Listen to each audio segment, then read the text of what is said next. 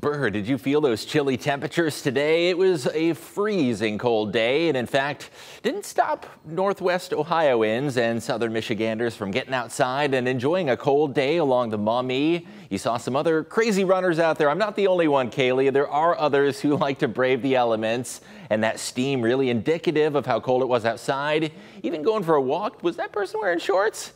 I thought I saw somebody wearing shorts, but make sure you have the hat and gloves and you are bundled up with this frigid weather. The sunshine was a nice treat to be seen, and the Maumee River got chunks of ice on it, along with Lake Erie starting to freeze over. And the sidewalks and roads at least have been cleared off from snow for now, but we are forecasting the potential for more snow on the horizon.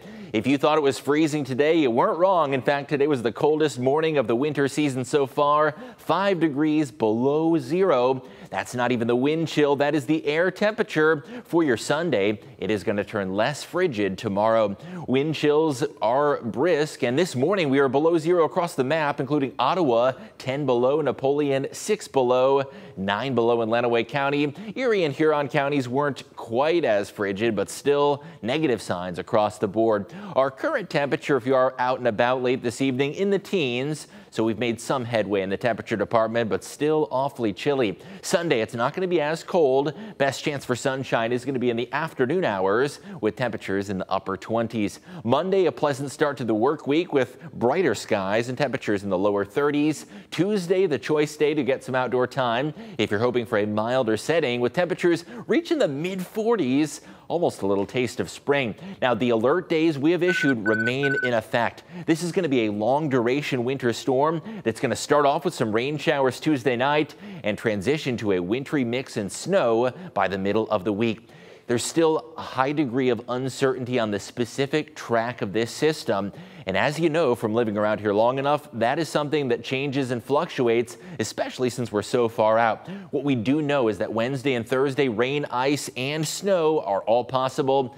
It's still far too early to talk snow accumulations, although plan on getting some sticking snow out of this system. Let's break down the fact and the fiction, what we know right now here in the WTOL 11 Weather Center. This system is likely to start off as a wintry mix. That is not something that's going to change. With temperatures in the 40s on Tuesday, it'll initially be rain, possibly sleet, and then transition into snow.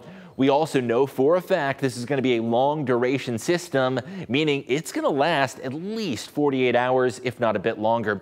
Now, here's what's still up in the air and remains to be fine-tuned: the specific snowfall amounts. It would be foolish to make a snowfall map this far out. There's still so much uncertainty with the computer models, but we'll keep you updated when that information does become better and a little more consistent. Now, the exact line of rain, snow, and ice, that is also something that can change based on the trajectory of the storm system. Here's what the track looks like right now. Tuesday evening, we're going to see an initial band of some rain showers. Now, remember that high temperature I showed you of 43 on Tuesday? Well above freezing at first. There's the rain snow line, though, creeping into Northwest Ohio by early Wednesday. Now, that could change. Maybe it will be colder early Wednesday, but what we are noticing is that some colder air works in from the northwest on this system, and Wednesday there will be a transition from rain to mix to snow.